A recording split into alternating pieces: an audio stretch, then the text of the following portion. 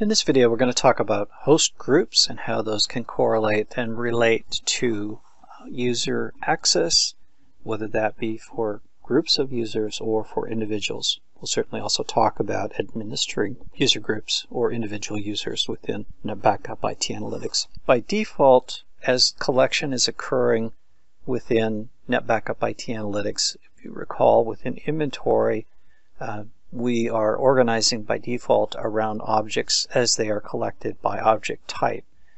Over in the third icon from the far left is an icon called host groups. And host groups start with the a top level, and then think of these as folder structures. And by default, in this environment, we have begun to automatically put in information as it's collected. But what we can do in a host group functionality is we can create our own subfolders and we can put hosts into those. Now, why would we choose to do that?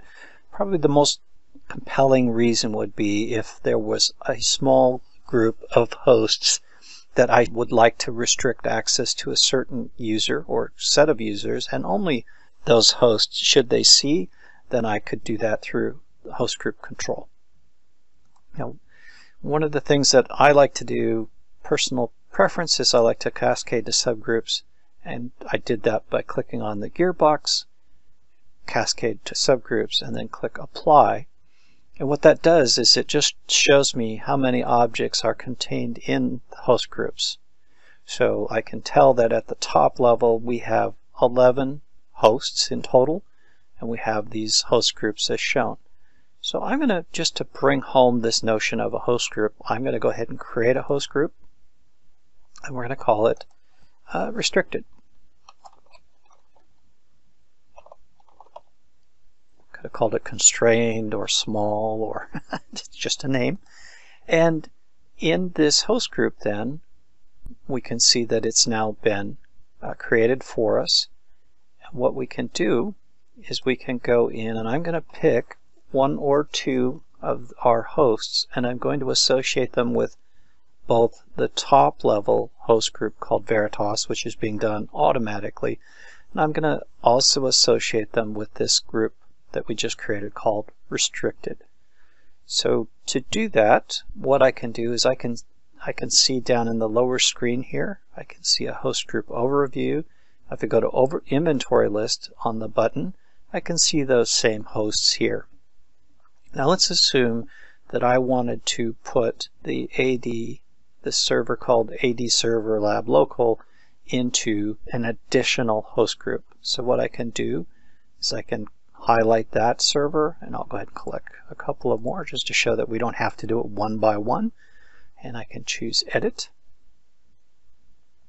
And towards the bottom here, you'll see an option to assign host groups. So by default, as I mentioned, because it came in through NetBackup, we automatically brought that in and associated with the host group of the master server under the NetBackup product. But I created a host group of my own. I want to also add these hosts to the host group called restricted.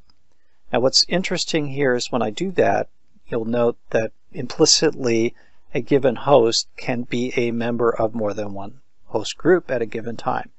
And there's reasons for that. If you chose to segment, for example, around criticality and location and many of the same things that we do through attributes, you can do those functions through host groups, and in which case it would make sense for us to be able to see and manage those entities depending upon what that host group was calling out. Now what we're going to do in the case of this restricted is we're going to show how we can limit a user's visibility to that restricted host group when they're created. So even if this were, whether it be 11 or 11 million hosts, in the case of an individual user, if we've created even a hierarchy of hosts, we can specify the top level in this hierarchy that a user could see. So in the case of even NetBackup, I could already have set, when we create a new user, I could limit a user's visibility to only the clients that have been under the NetBackup master host group. I chose restricted solely to kind of bring home the fact that we really have full control over the membership of a host group. Fine. So we've got a host group. Now the next question is, what do we do with that in terms of users? And the answer is we manage users and user groups under admin and then users. And we'll start with users and privileges, and then we'll expand into user groups. So by default, from an initial installation, the one user that's defined is the super user. And I'm going to go ahead and add in a new user here. The login can be, if you're doing an initial installation, these login names are wholly controlled within the NetBackup IT Analytics database. If you want to provision your environment to work with Active Directory or your own LDAP, then these logins would be from that source. So I'm going to just make this really simple. The login for this user is going to be restricted, and they're going to be a type of end user. We're going to allow them to be active. I get to set at this point, because it's NetBackup IT Analytics managed passwords, I get to set an initial password for these users, which I would typically need to tell them. And we're just going to call this restricted and the same last name. And we do need to provide an email, so we're just going to say restricted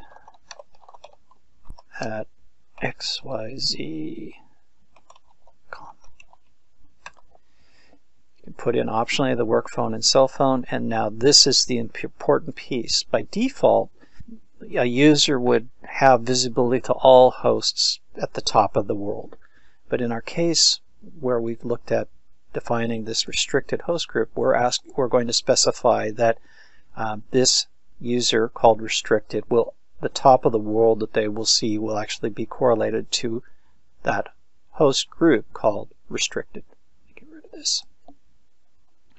That is phase one of defining a user. The other piece to defining a user is that we need to also give that user privilege. Now, to bring this home, if I forget to give a user privilege, and as a super user, I actually can impersonate the experience of that user, and I typically do this when I administer a NetBackup IT Analytics portal. When I create a user, I'll go ahead and make sure I got my settings correct for them. You can, as a super user, you can impersonate other users as long as they're not other super users. And it says, "Are you want to log in?" Yes, I do. I want to see this. I'm going to go ahead and leave. And we'll see a yellow banner at the top of our portal saying that we're impersonating somebody. It's a nice reminder. And what's interesting here is that this user sees essentially nothing. They don't see they don't have any inventory tabs. There's nothing in their reports. There's nothing really for them to do. And this is an instant visual reminder that I probably forgot to give them any roles, any privileges. So when I see that, I can jump back in, and I can go back and don't need to log out and log back in. I can just simply switch back to System Administrator. It asks me if I'm sure. I am. It's giving me a caution that any work I did is not going to be saved, and I'm in. So let's go back to our users' privileges, go back to our restricted user, and look at what we can give them for privileges. Very granular control here. So in the case of this product, if I want them to have inventory, I can actually dictate which of, in this case being a foundation license, which of these functions or features are available to them. Perhaps I don't want them to see anything associated with the array appliance functionality. I would just give them potentially NetBackup servers and hosts. You can see that when I choose only some categories, we get a solid blue box indicating partial privilege. I'm not going to give these users any ability to do object management, no edits, no moves, no deletes. We're not going to let them worry about host groups. They're not going to assign attribute values. And the same thing is true in reports. So I can be very specific and say whether I want them to be able to create their own reports. In this case, we won't allow that. And in fact, we're only going to allow them to have access to a couple of out-of-the-box templates. Even under Backup Manager management reports, I'm only going to give them job summary, and I will give them job status summary, the two that we've been playing with. It just, again, I'm being probably unnecessarily restrictive here, but I'm just demonstrating that you have the full ability to dictate how much a user sees or doesn't see, or what they can do or not do. Whether they, in the case of alerts, whether they can manage or maintain alerts and configure them. And under administration functions, this would be things like defining users, setting chargeback rules, using advanced tools, etc. This is going to be a very simple, highly constrained configuration. So we'll say restricted gets just those roles. And to quickly confirm what I just did, we would now go through and we could repeat that impersonation. Once again, a yellow bar reminding us that we're in a restriction. And notice now that we do, in fact, have an inventory. And just as we'd said, they got to see only backup servers and hosts. And notice that even though we know that there are 11 hosts in the total world that we as super users see, because they're limited to a group called restricted, that's all they see. They see the 3 hosts that are a member of that host group.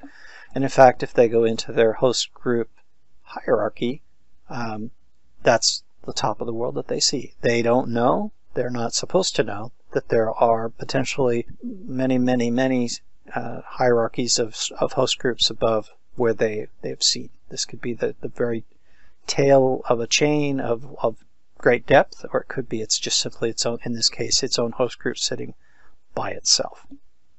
Now so what we've just validated is that by those privileges, we were able to dictate very precisely what that user would see.